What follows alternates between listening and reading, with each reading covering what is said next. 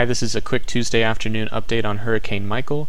As always, the thoughts here are just mine, and if you're looking for information specific to your location and impacts for your local area, consult the National Weather Service Forecast Office assigned to your region and your county's emergency management officials for the latest information that is pertinent to you.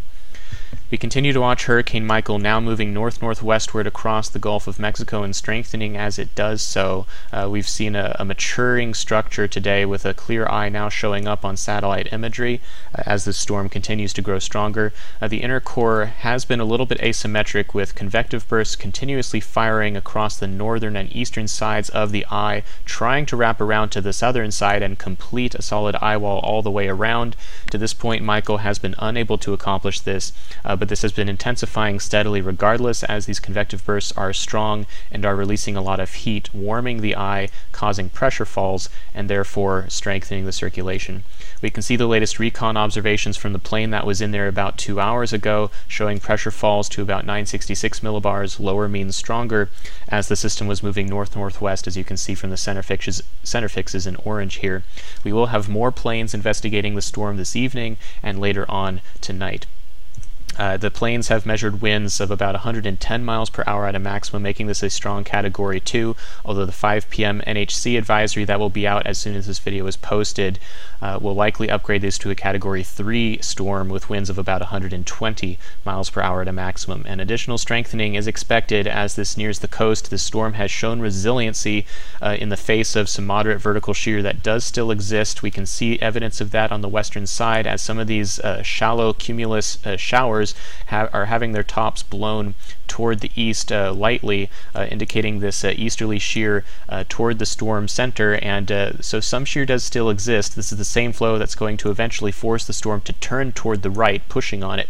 But this could also theoretically take some of this dry air on the west side and punch it in to the inner core at some point, potentially disrupting the eye wall. This is the one thing that might be able to hinder Michael before landfall, but so far this has not happened, and the most likely outcome seems to be continued intensification, and it would not be surprising to see Michael become a Category 4 hurricane prior to landfall. The storm did just pass over a cooler eddy of shallow warm water in the Gulf of Mexico, and so it may have upwelled a little bit more cooler water than normal, and that actually may have hindered the storm a little bit today, although it certainly hasn't felt like it, as it has strengthened despite this. It is now moving over even warmer, deeper warm water on its way northward, and so this is another sign that would favor continued strengthening before landfall. We're now under 24 hours from expected landfall. It's expected to be somewhere in the vicinity of Panama City, Florida, and this is not something you can ever pin down with absolute precision, as wobbles a few dozen miles to the left or the right can always happen unexpectedly with these storms, but there is strong consensus for this general region of the coastline here in northwestern Florida. The reasonable envelope of tracks that could potentially happen include as far east as of a track that might pass over, say, Apalachicola and then through Leon County. That could happen as far east as that, ranging from that to as far west as Destin, and then through southeast Alabama and southwest Georgia. That's probably the most reasonable envelope of potential tracks that could theoretically happen. Right now the consensus is near Panama City, and again, regardless, dangerous conditions will extend even away from the eye, although that's where the strongest winds will be. We also have a wind field that extends outward up to 200 miles for tropical storm force winds on the eastern side, and that will push strong surge into Appalachia Bay and most of the Florida Panhandle coastline near and east of the landfall point. Storm surge inundation above 10 feet is possible in some of these areas, and if you have received an evacuation order, please do leave. Those are issued for very good reasons. Here's the official forecast track showing what I basically just said for the track, generally north-northeastward sometime tomorrow afternoon, potentially as early as noon depending on the exact forward speed, will bring the eye ashore, and dangerous weather will begin long before that. In the early morning hours, outer spiral bands will begin raking the coastline with tropical storm force winds, and there's the potential for isolated tornadoes as well. And since that could occur during the nighttime hours tonight, make sure you have an emergency weather radio able to wake you should those warnings be issued. Again, this will be moving fairly quickly as it approaches the coast, and so this will limit the potential for inland flooding due to freshwater rainfall. However, up to 10 inches of rain could fall in some areas near and southeast of the landfall point, and that will fall in short order. So the potential for flooding does exist, and flash flood watches have been issued.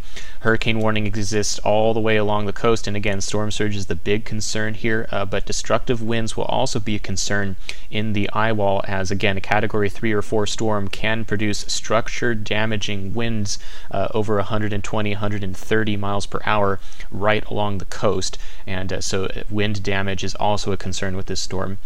Power outages will be widespread, including well inland, because the storm will be moving quickly, and so it will maintain hurricane force wind gusts for some time inland from the coast, and so there will be a wide swath where damage and power outages will be a big problem over portions of the southeastern U.S., and we could see heavy rainfall and power outages even spreading into the Carolinas as the system accelerates toward the northeast, and we even have tropical storm watches along the southeastern coast for winds that may be coming off the ocean at that point on shore and being able to accelerate to tropical storm force.